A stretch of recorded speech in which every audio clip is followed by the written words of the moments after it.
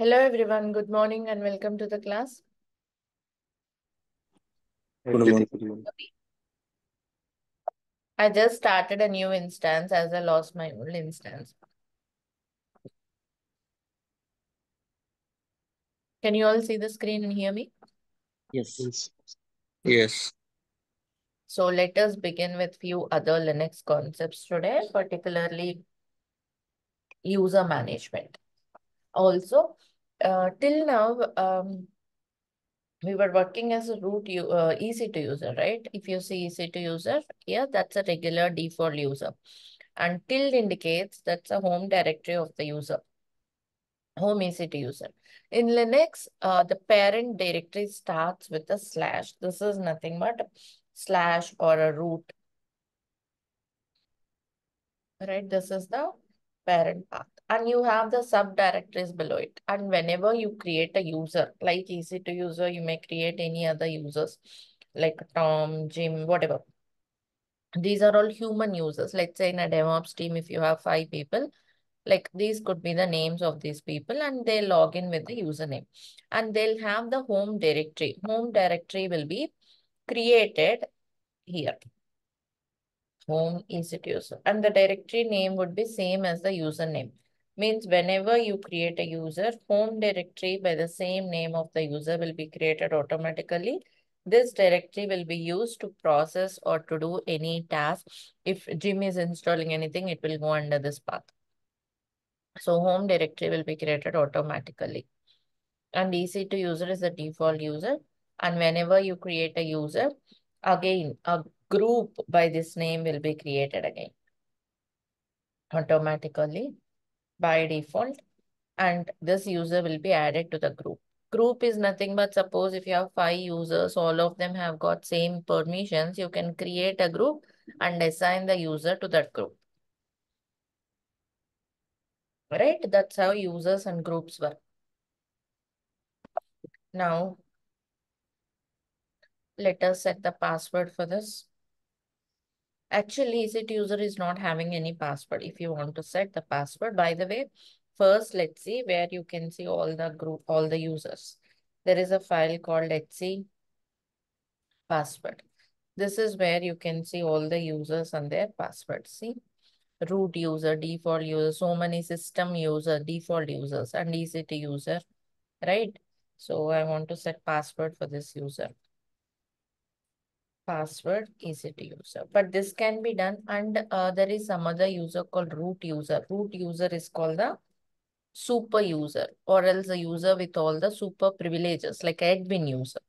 Right? Root user will have all permissions. So if I run this password EC2 user, it says only root can specify username. Root can do this, right? Means you should be a root user to do this. So you have to run it with the sudo to escalate the sudo means it will run as a root user. Sudo. These are the basics, how you set the username and all. I'm setting a password for this. 1 second, I just cancelled it. User, C2 user. So EC2 user has got the password set now. And let us create some other user called Tom. How to set a user, how to create a user, add user, Tom. Right? It says permission denied. Okay. So if you want to set the password, let's see password. We'll set the password, but before that, if you want to see the user, you can see here. Tom should be created. Yeah, because the Tom user is not created. It says permission denied. To create users, to set the passwords, you should be root user first of all. So to run it as a root, you can add sudo here. So now Tom should be created. He can be seen here now. Do you see in this file, you can see the Tom user, right? And also, like I said, whenever a user is created, he will be added into the group by the same name. Means group called Tom will be created. I want to see the groups of Tom. Groups Tom will give you list of the groups into which this Tom user is added into. He was added into Tom group. Similarly, if you want to see the groups of EC2 user, means what are all the groups he was added into, a user can be added into multiple groups. He was into all the groups, EC2 user is one such group.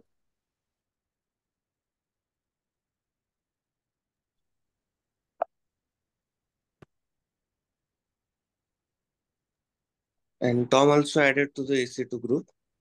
No, Tom is not added to EC2 group. Tom is added to Tom group by default. If you want to add, you have to add manually to other groups.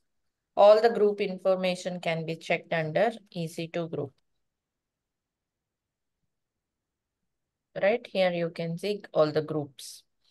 Is it possible to add Tom in EC2 group? Possible, we'll do those hands-on, okay? So yeah, if you see the groups of Tom, he was added into Tom group.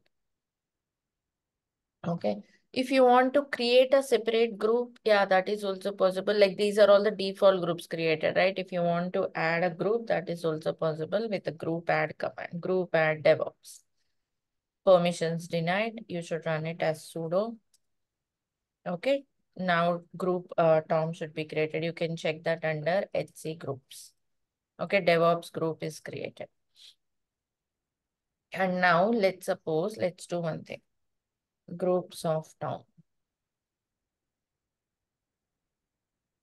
Okay. Now you want to add Tom to DevOps group, or else let's say you want to add Tom to DevOps group, just add him, meaning sudo user mod -g DevOps Tom. Tom will be added to DevOps group. Now if you check the groups, do you see here? Means it's not appending, it's adding. What is the difference between adding and appending? Or else it's like it will remove him from Tom group and it will add him into DevOps group. DevOps group will be his primary group or main group, right? And Right. if you want to delete any group, you can do group del Tom. This will delete this term. Permissions always. Right? Tom group will be deleted. You can see that under HC groups. See, Tom group is not there. Tom group is deleted.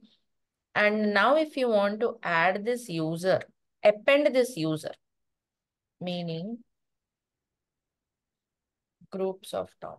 He was into DevOps group. Now what I want is, if you want to change any groups, user mod, AG, append him to admin group. Append him to admin group. Right? Do you see that? Right, he is not removed from DevOps group, rather he was added to some other group. That's the difference between -AG and -G. Got the difference? Yes. Yeah, Yes. what this will do, this will remove Tom from DevOps, sorry, this will remove Tom from his own group or whatever group he's into and add him to this group. Whereas here, this Tom will be added to this group as an additional group or secondary group. He will be still remaining in the other groups. That's what, if you see this, he was into DevOps group. He was not removed into, but added to admin group. Got it, all of you? Yeah. Yes. That's the command. And if you want to remove this Tom from a particular secondary group, you can also do that. G password -d Tom admin. This will remove Tom from admin group. See, removing user from group admin. See, that's how you remove from the secondary group. This is called secondary group. This is the primary group or the main group.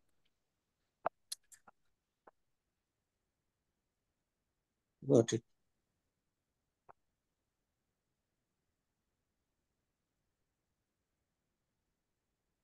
Right, that's about users and groups. But these users and groups makes more sense when you give the permissions, isn't it? Otherwise, they are meaningless. We are creating group because we have similar permissions with those users. So when you learn about files and permissions, these groups and users and groups makes more sense. So let us talk about files and permissions now. Let's do one thing. I'm EC2 user now. I logged as an EC2 user. Let me create some files and folders.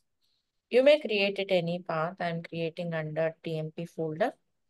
Let me create a file called touch demo.txt. So make directory. I'm creating one folder, giving the name as such. If you want to see all the files and folders, you can see, or else ls minus l, long list. Long list will show you the owners, files, permissions, everything, right? So just a second, some beep noise coming back.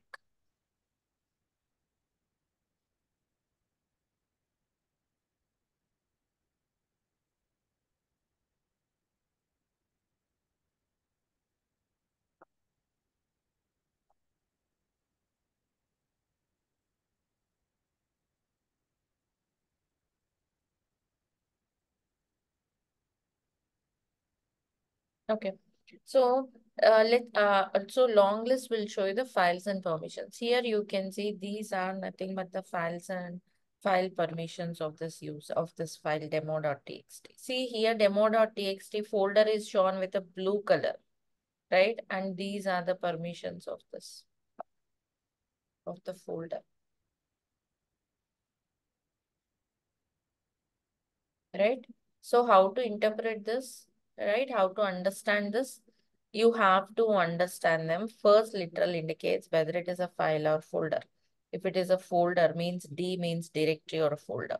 Next, you have to understand first three characters. Another set of three characters. This is how you should divide them into three characters. Okay. And the first set indicates these are the permissions of owner of the file. Okay. Second set indicates permissions of owner's group.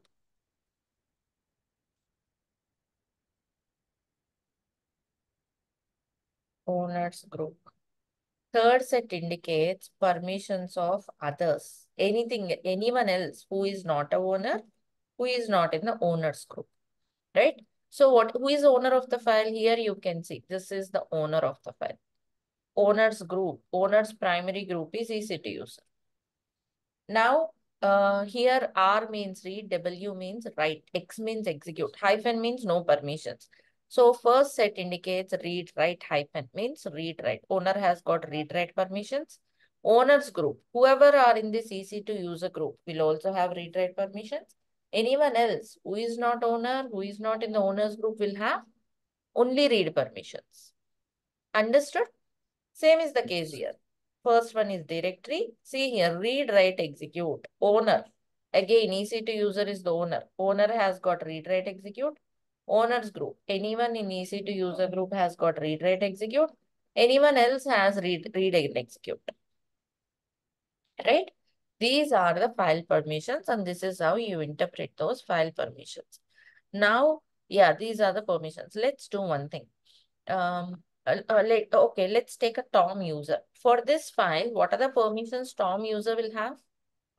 On this file, what are the permissions Tom user will have? Read, write, Any and more? To which category he falls into? Owner, owners group or others? owners group. How do you know he is into owners group? Is Tom in the owners group? Is Tom under, check the groups of Tom. Is Tom under EC2 user group?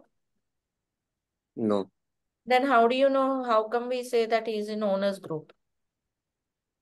Tom falls into which category now? others. Others, right? Because he's not owner, he's not in owners group. He comes into others. So what are the permissions of Tom? Only read. Only read. Let's see. Let's see. First switch to Tom. Before switching into Tom, let me create some password to Tom. Sudo password Tom. It's prompting for password. You re-enter the password. Done. Switch to Tom. How to switch to any user? su-username will help you switch. It will prompt for password. See, we became Tom user. Do you see that? Now, let us go to file. ls. He can see all the files. So let me try to edit as Tom user. See at the bottom, do you see read only? Means he can't edit this. Correct? When I try to insert, it's giving me error, changing a read only file warning. And if I try to save it, see you can't save, you can't do writing. Got it? You can close it. Q exclamatory will just close it without saving. So Tom user cannot write anything. Understood. This is how you can restrict permissions to different users. In a DevOps group, there might be different people. There might be different permissions on the files. This is how you work with the files and permissions. So Tom doesn't have permission. I want to go back to EC2 user. Exit. You become an EC2 user. EC2 user has edit permissions. Right? So let's say EC2 user is writing. He can write something. Okay, save it, fine. Let's suppose I want to give Tom user any other permissions. How to give the permissions? How to change the permissions?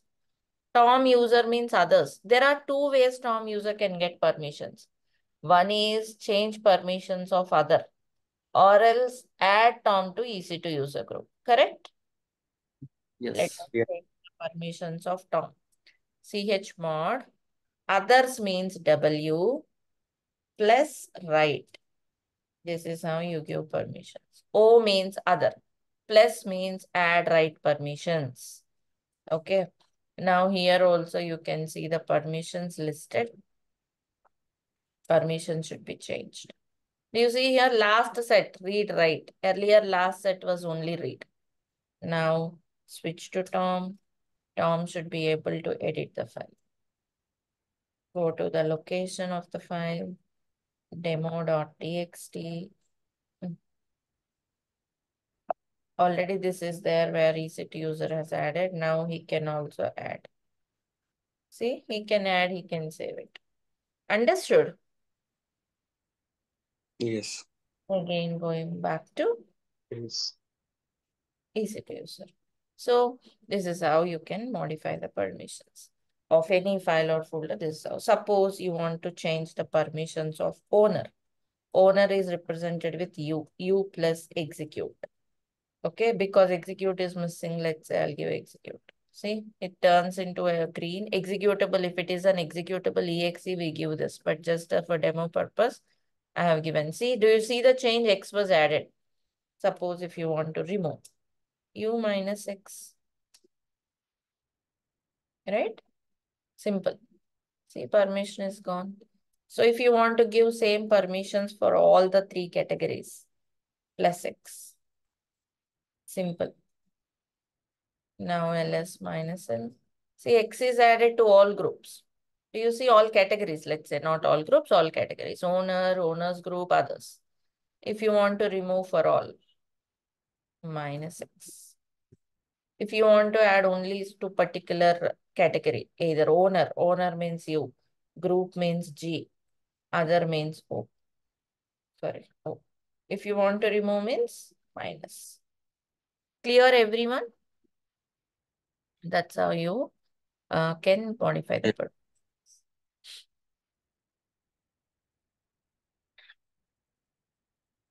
There is also another way to give the permissions. This is one way. Another way is categories. Owner category is O, group is G.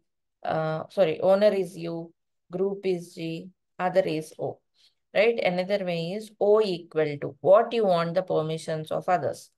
Let's say RWX on demo dot. This is another way.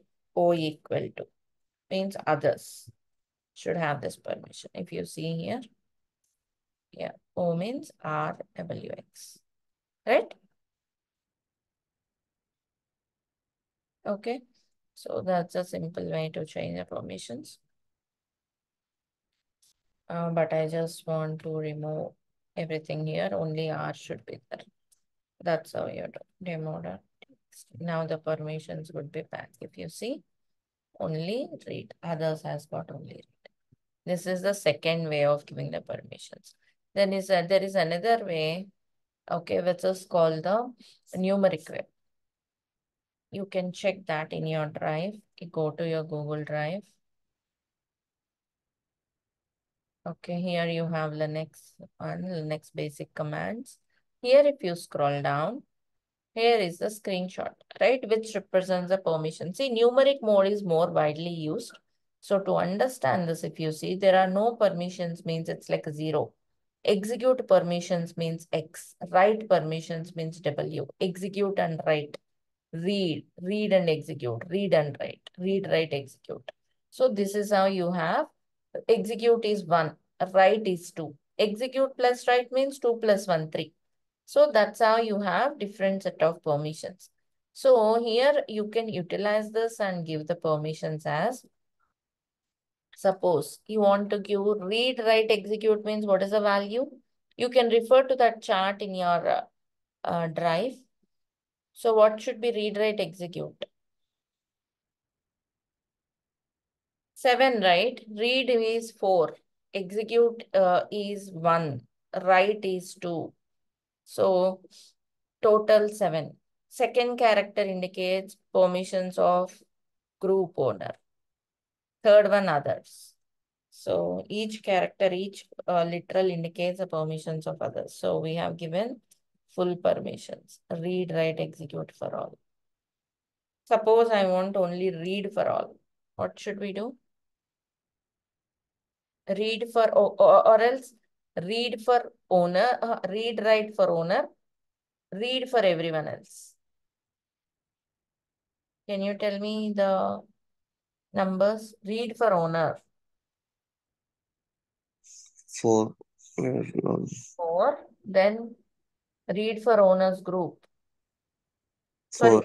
read, write for owner. Read, write for owner.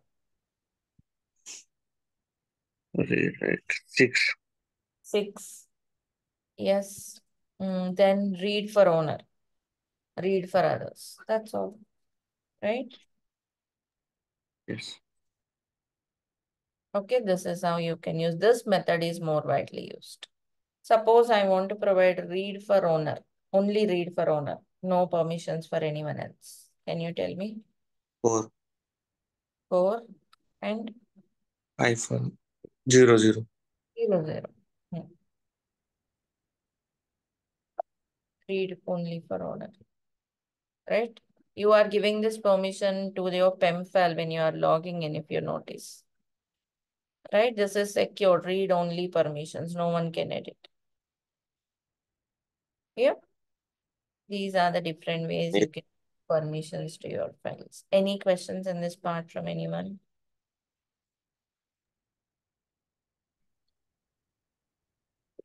So this is how you can modify the permissions.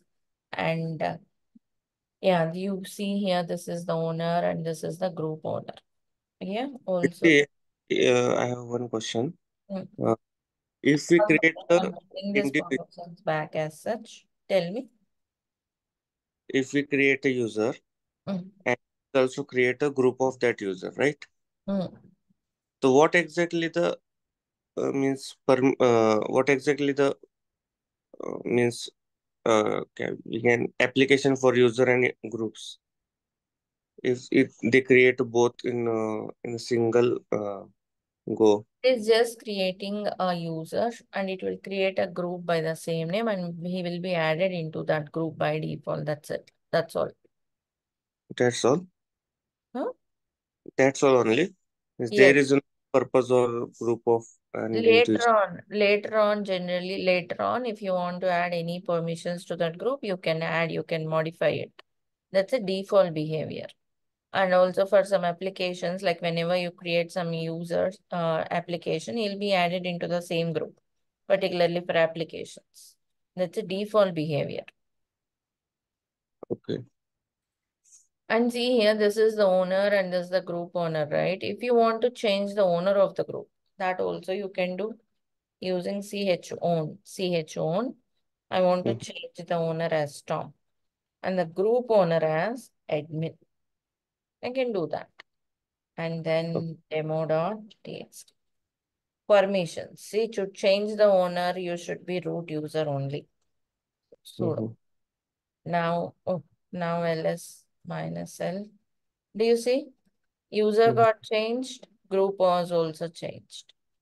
Right. Suppose again I want to change this time only the owner. Okay, not the group. So simply use, don't put colon. That will change the owner. But that file also save in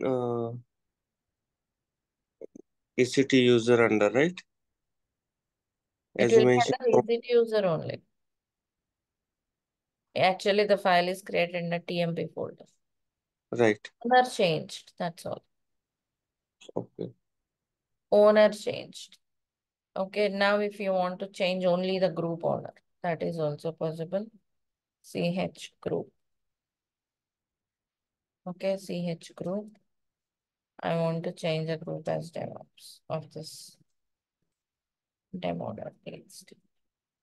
ls minus. Do you see? Right? So Yes. these are the commands.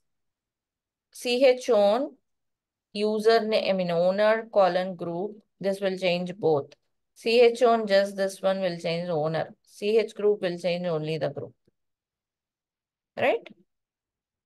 These are the simple operations, the basics of understanding files and their permissions.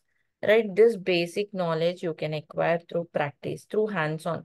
Initially, these commands might be tricky or else a bit confusing initially, right? To memorize this because these are all different. Either it is chmod or chon.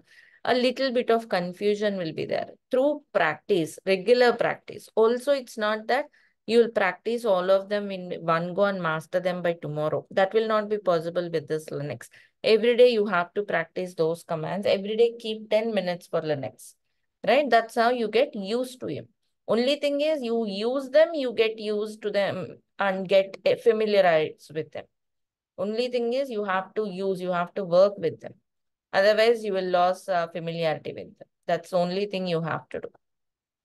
Only way of getting good grip over them. So slowly you will gain confidence on those. Slowly every day spending 10 minutes will help you. Okay, just understand here and spend some time regularly. That will help. And let me show you simple things, file operations, I can say history command, right? It will give you the complete history. Let's suppose in this history, you want to search something. The output of this can be given pipe operator. This is called pipe operator, which will connect two commands. History command output will be given as input to grep. Grep means global regular expression, right? This will grep sudo commands. Means in the history, I just want to search for sudo. See, it will list only the commands which has sudo. So pipe grep is very important and helpful to set the logs or to set some output. This will be helpful. Pipe grep, it will grep whatever starting with sudo. Okay. And suppose, okay, this output, I want to place it in some file. This is called redirection arrow. Greater than symbol is called redirection arrow. I want to put this into some file called log.txt. Log.txt might be created. If you want, you can read it. See, entire thing is placed, right? Suppose this time I want to search for um, all user commands. Now, if you check the log, see all the commands which has user, whichever command has user word, they were there. But this file has got this, these are gone. Means what this command is doing, what is this command doing? It is overwriting the previous content, isn't it? Initially, Yes. we placed all the commands which has sudo. Later on, I placed all the commands which has user. So this greater than is rewriting the file, overwriting the earlier content. But let's suppose I want to add again sudo also. But I don't want to overwrite. I want to append it rather than overwriting. There comes double greater than symbol or redirection arrows. This will append. If you see the file, do you see that it got appended rather than rewriting? Yes. Got the difference, everyone? So those are the simple commands called redirection arrows, which will help you make simple file system operations. Are we all good, everyone? Whoever new to Linux particularly. These are the very basics. This will help you kind of recap or refresh if you're already a Linux guy. Haima, Rohita, everyone, good to go. Yeah, good to go. Thank you. So these are the basic file operations. We'll be mostly using them to check some, to search some logs. Yeah, we'll do it. We'll be using many other Linux commands as we progress, depending on the context. These are some of the things. And I think I have already shown you. There'll be a file called HCOS release where you can check the details of your operating system. We are using Amazon Linux-2, which is CentOS Red Hat based system, right? You can see this. And yeah, if you want to check any other like contents of any other page, like I want to check list the contents of any other drive also, you can see this way. Also, if you want to just see few things, less program, right? It will give you page by page. You can give enter to browse through each of them, right? Um, grep operator, redirection arrows, these are all simple operators in Linux. And then let's look into another interesting part. See, we have installed Git on Windows, right? Let us install some packages on Linux. To install packages on Linux, we'll be using something called Package Manager.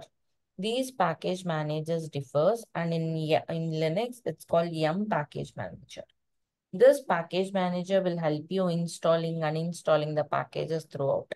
If it is Debian-based systems, that's called apt-get package manager, right? So let us install Git using this Yum package manager. How do you do that? Yum install Git. See, it says you need to be a root user, right? To install package, you need to be a root user. You can run with sudo or else you can switch to root. Sudo su hyphen will help you switch to root. Now you can do install git. It is asking for confirmation. Give S to confirm. It can install git, right? You can check now. If you run git means it will show you a lot of verbose means git is installed. Or else you can also check this way, git version, right? So that's how you can. Now you git is installed, you can work like we did on Linux. You create a directory, do git in it, everything is same. Commands are same. Am I making sense? So let us install few more packages and see few basics. Do you all know web server? What is a web server? These are general basics which everyone should have in IT. HTTPD is an example. Nginx is an example of web servers. Like you can host some static files. You can host some static files on web servers. Not only that, you can use them for proxy. You can use them for as a load balancer, right? These are all the different ways a web server can be utilized. Here we'll be using to host some static files, right? So HTTPD, Nginx or a web servers and the default port is port 80. Right? Let us see how this works. The default port is port 80 and there'll be something called document root location. Particularly for HTTPD, the document root location will be var www.html where you should host your code to deploy. So let us install it and let's put some HTML files, static files for deploying. Good to go. Let us install this web server. How do you install it? Install HTTPD. Confirm with yes. It is installed. You have to start the service. How do you start it? Systemctl is a utility to manage your packages. Systemctl start HTTPD. Systemctl, you can check the status as systemctl status HTTPD. Right? You can see it's active and running. And here you can see process ID. In Linux, you will see this process ID. And we know that the default port is port 80. But if you want to check on the default, check the port, you can check this way. Netstat is a simple networking command. Netstat -lntup will show you all the ports. Like here you can see port 80, right? 3882, port 80. Do you see that? Or else instead of seeing all the ports, if you want to see only that, pipe grep HTTPD. Or else this process ID actually, 3882. Right? This is how pipe grep can be used. Understood, everyone? So if you hit on port 80, we should see this HTTPD. Let's see. Get to your EC2 instance. This is our instance. Get the public IP. Hit that on port 80. But that port 80 should be added in the security rules. Here comes the security rules of EC2 instance. The security rules are like adding the ports, right? Inbound rules means allowing incoming traffic. Go here, edit the inbound rules. See, only port 22 is added for SSH. Add here HTTP port. Port 80. From anywhere. Source anywhere means anyone can connect. Now if you see on port 80, do you see? This page is seen means HTTP web server is installed. And it is saying you may now add content to this directory, www.html. This is called document root location. So if you go there, you can see document root location. And also I have given you can access from anywhere. So you people also can access this. I'm sharing in the Zoom chat. You can try hitting this URL. Can you see that? Try hitting it. You should see that. Now, shall we put some HTML file here in this document root location? I'm creating a sample. This will be written by developers. Okay, as an example, I'm just creating it. This is developer's code. I'm just creating some sample file. Don't worry, you don't need to learn HTML for this. Now that I place this file in this path, I should say this.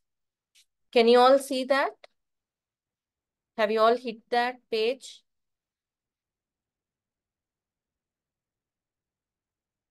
Yes, Preethi, please come. Right? You are seeing the page, right? Yes. So that's a simple thing. Yeah. And let's say actually security wise, I shouldn't do this. This is another learning. See, we don't learn AWS separately. Through the context, we learn different aspects of AWS. Here I'll say only my IP should be accessing it. Can you access it? Try now.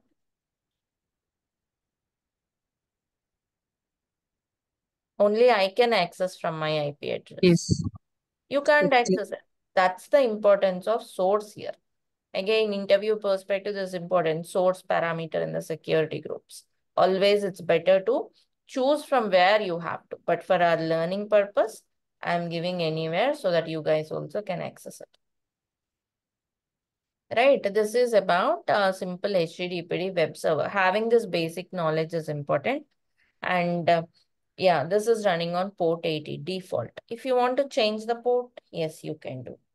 There will be a file under it, see, httpd conf. Conf. Oh, sorry. This is the folder. CD. All the default ports will be configured here. Okay, inside conf. httpd.conf. This is where ports, document root locations will be configured. Do you see here, listen port 80? That's why it's listening on 80. So if you want to change the port, you can change it. Let's say I want to listen on 90. Maybe 80 is occupied by something else. You have to actually ideal ways first stop it, change the port number, then start it. But I did straight away. Let me see. It should be started on another port. Now, if you see systemctl status HTTPD, it's 4028. So check this netstat minus lntup pipe grep 4028. See, it's on port 90. Now, this shouldn't be available. See, it should be available on port 90. It should be on 90. This is not available, but 90 port should be added in the security rule. It's like opening this port. Go here, edit the inbound rules. Let us add port 90, all traffic. Now, yes, it's working. It should work for you as well. Can you also hit that on 90? 80 is not working. That's how you can change the ports of the services. Are we good? Any questions?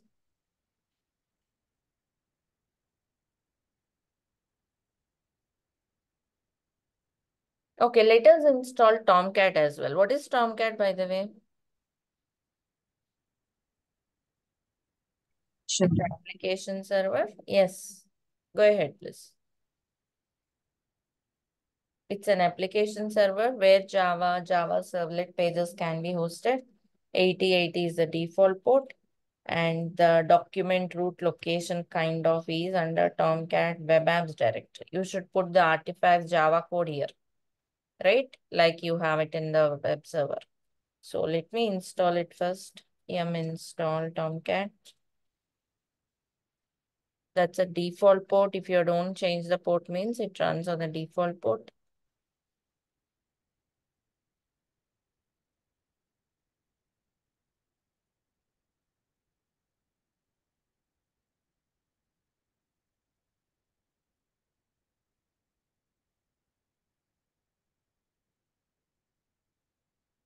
Okay. Let's start Tomcat first. Systemctl start Tomcat. Systemctl status Tomcat. These are the simple Linux basic commands. 4387. So netstat minus lntup pipe grep 4387. See, this is the port actually. And the document, like where you have to host the code is usr share Tomcat. Here again, you will have a directory called web apps. This is where you have to put your Java var file or ER file or jar files created by developers. Developers will write the Java code and they will create this artifact and put it here so that you can see the application running.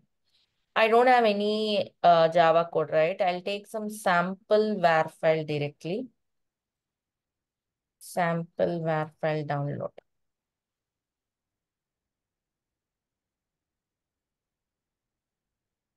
Sample var file download. Yeah, Apache provides a sample var file for you to test. Copy this. If you want to download anything from a URL on Linux, how do you do that? I want to download something from that URL, right? From this URL. So how can we download something from a URL? wget, right? I run this command from this location. So it is downloaded in this location. Do you see that? It will be also extracted into a folder. Then only you will see. Yes. In 2 minutes, do you see it got extracted? It is like a zip file. A var file is like a zip file. It got extracted to a folder. Meaning, if you hit this IP on 8080 Tomcat /sample, endpoint should be the var file name. Then you will see the application. But before that, you should add that into the security rules. Custom TCP 8080. Anywhere. Endpoint should be the name of the var file. Do you see? That's your application. I'm sharing it in the Zoom chart. You can also hit that. Understood? Those are the basic concepts. This is how you deploy any application deployed on the Tomcat /sample.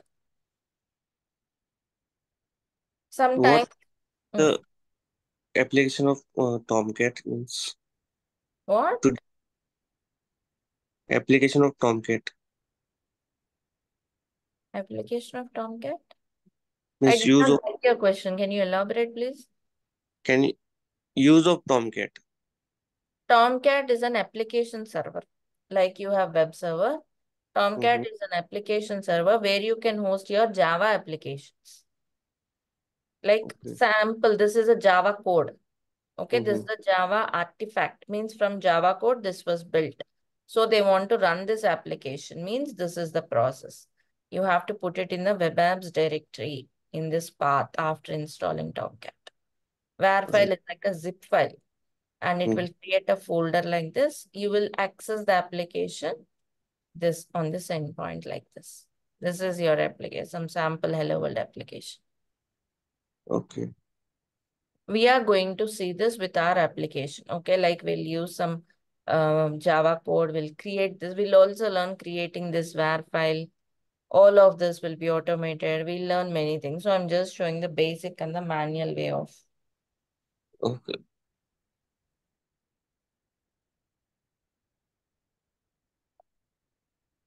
Okay. And similarly, it runs on port 80. Even you can also change this port number. If you come out of web apps, there'll be something like conf folder. Here, there'll be so many files. You should go to server.xml. This is where ports will be configured. If you scroll down, there'll be something like port Preethi, I 8080. have a question. If we Hmm. have more than one instance of Tomcat, then how do we start a particular one? There'll be multiple subdirectories under web apps where you host your code. Each Can we application, specify the directory also while installing the Tomcat? not the directory, the subpaths in the directory can be specified. Like if we are placing that var file in the web apps, right? In the web apps, you will put each var file in a subdirectory. I'm not asking about the deploying a new WAR file, installing Tomcat. Okay, you Because you mean to simply say changing said that. start Tomcat, right? It started the Tomcat server. But if we have more than one instance, want to start a particular one. You can change, you can configure the document root location. You're talking about the path, right, where you host completely. Right. Do we need to navigate to bin and start, or there is other Yeah. version? You can configure it. There is some config file where you can even change that. During installation itself, you should do that. Okay. And port number, yes, you can change here and restart like we did for Tomcat. Here is where you have to change it. Yeah. Okay. Right, these are the simple. Here, through these demos, you will learn installing packages like Tomcat, starting the services, checking their ports, changing their ports. Also, you got an idea on if it is HTTPD, you should place it on here. If it is a Tomcat, you should place it in the web apps directory. This basic knowledge, everyone, this is like a general awareness, which everyone should have. Right? We'll be containerizing them. We'll be seeing automating this process as we progress. So this will help you. Like HTTP, you have Nginx, an advanced web server, I can say. You can try installing this the same way and also look into, like experiment that also, right? After installing HTTPD and Tomcat, you can also try out this Nginx thing. Any questions? Any more questions on this part?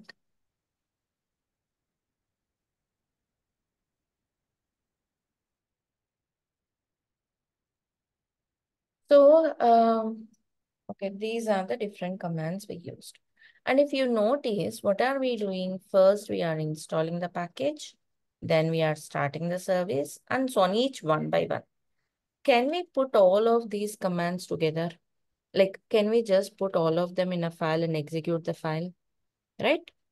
That's where, yes, that's possible. And that's where shell scripting comes in. All these Linux commands you can put in a separate file and execute that file, which is called shell scripting, right? That's the next part where we'll see the basics of shell scripting. And as we progress, we'll see the practical implementation of shell scripting as well. Like, where do you use it? Is it mandatory? All of these questions will be addressed. Any questions? Let me show you the sample shell script. You can give any name. I'm giving sample dot. Your shell script will end with .sh. Here you may write. First command will be a shebang line. Shebang line indicates which shell program it's using. There'll be so many shell programs, out of which we'll be using born again shell. So this is your shebang line. Starts with a pound exclamatory. And we'll be using bin bash, right? And then now let me use some simple echo command. Echo, this is my first script. You can write a bunch of commands here, right? And save it. You can run the file. Whatever commands you put here will be executed. You may run it as first run this way, bash. This is how you run. See the script, whatever you write there will be, you may put multiple Linux commands there and run them all in one go. Got it? This is one way to execute. Or else if you want to execute, run this as an executable. First, you have to provide executable permissions to it. How do you provide executable permissions? We just learned some time back. U plus execute. Provide executable permissions. Now, if you see, do you see it got an execute? So what is the use? You may run it this way now. Right? That's where you give execute permissions. So we have to learn scripting. Like what are all the other ways? How do you use parameters? How do you use positional parameters? These are the things we have to learn. That's how you create a shell script. Well, we can take up from here in next class. As this is all new for you, just get all the things set up and done. Tomorrow we shall take up the shell script. Also, we shall go through installing Jenkins tomorrow. We'll get started with Jenkins after shell scripting basics. Any more queries anyone have? And by the way, whatever instance you are using, you can use the same for Jenkins as well. Whenever you have to launch a separate instance, I'll inform you. Until then, you can continue using the same instance. And these are all the commands. Whatever commands I have used today were there in your Google Drive with all the explanation given. Right here are all the commands with all the explanation. Okay, go through it. Even the presentation we use were here for you to refer. If you want, you can refer back. Right? Also, go through this quiz. Linux quiz. You should go through Linux quiz day 2. Quiz portal. Go through this quiz. Right? You may complete it except shell scripting is there, but yeah, you can try going through all of this. Do the hands-on from the drive and from this website as well. And we shall start with the scripting tomorrow. Any more questions, anyone? Today we have also got understood this security groups of an EC2 instance. That's how we learn AWS and Linux throughout the course as per the context. Any more questions from anyone? We need to pause that EC2 instance, right? Yes, not pause. You have to stop it. Okay, Yes. you have to stop it, and tomorrow, like whenever you want, you can start it. Don't just leave this running. Okay, you Yes. have a budget of 750 hours per month. So just stop it and start it tomorrow when you have to work. If you terminate means it will shut down and will be deleted. If you Yeah. don't want it anymore, you terminate. Otherwise, you just stop and start it whenever you want. It is stopped now. right? Right.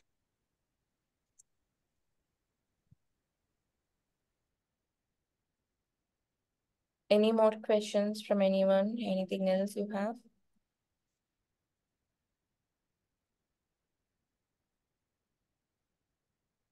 All right, then we'll close here and we'll continue tomorrow. Thank you all, but please complete your hands-on and get ready for the next session. See you all tomorrow. Have a good day. Bye, everybody. Thank you. Thank you.